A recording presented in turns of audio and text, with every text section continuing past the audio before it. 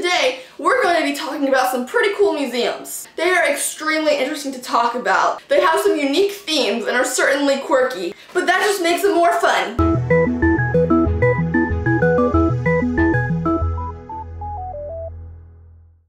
Alrighty, so the Quirky Museums. There are tons of them out there, and they are hidden gems. They are very unique and have lots of character. All of them worth the visit. So we're going to start out in La Crosse, Kansas, at the Kansas Barbed Wire Museum. This museum is very specific. Pretty much everything they have is barbed wire related.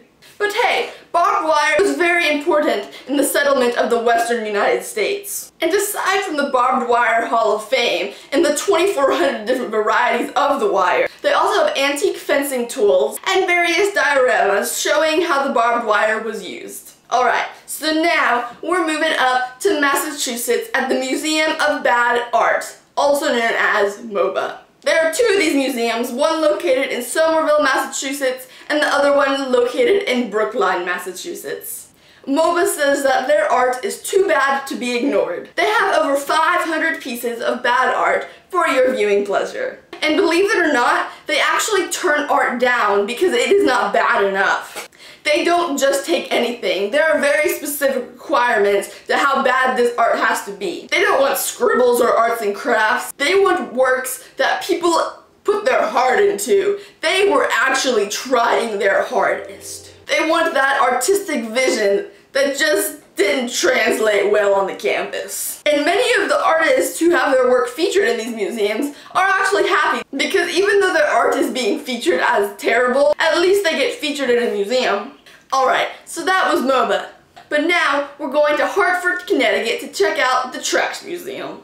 The Trash Museum was created by the Connecticut Resources Recovery Authority, or the CRRA. This museum has a great cause because it is all about conserving resources and living a more sustainable life. There are exhibits discussing how trash has been managed throughout history and how we are progressing forward and creating better ways to deal with our waste.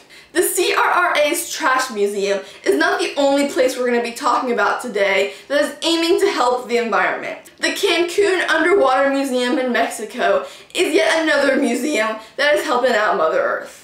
As the name states, this museum is in fact underwater, and in order to view it, one must scuba dive down to look. This museum was created to solve the problem of the diminishing coral reefs. By placing large sculptures and statues beneath the sea, they could create a large artificial environment for coral reefs to grow. So, a new museum and a new home for coral reefs was born. There are definitely tons of sculptures to see for when you dive down and explore.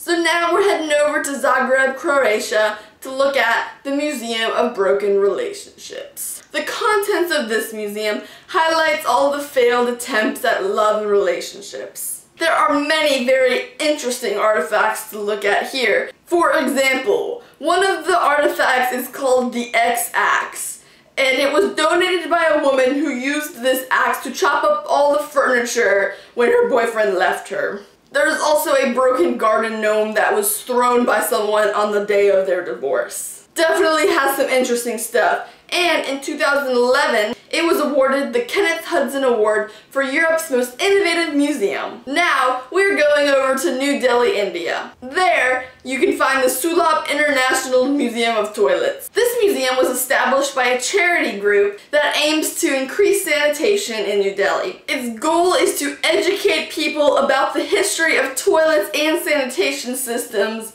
in hopes that sanitation will become more advanced in the future. So once again, we see that many of these quirkier museums are just trying to help out the planet.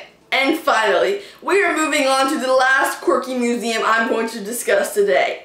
And that is in Osaka, Japan. This one is very interesting. It is the Momofuku Ando Instant Ramen Museum. This museum is all about instant ramen noodles and the guy that invented them. This museum covers the entire story of instant ramen noodles from the moment they were invented all the way up until they became a globally popular food item. So, that's all the museums I'm going to be talking about today. Some were strangely specific or just weird altogether. But either way, they all were celebrating something awesome. And that is what is so awesome about museums, is that no matter what you're into, you can find something that you're gonna like. So if unique and quirky is your thing, the museums that I just talked about are surely for you. Don't forget to like and subscribe. I'll see you next week.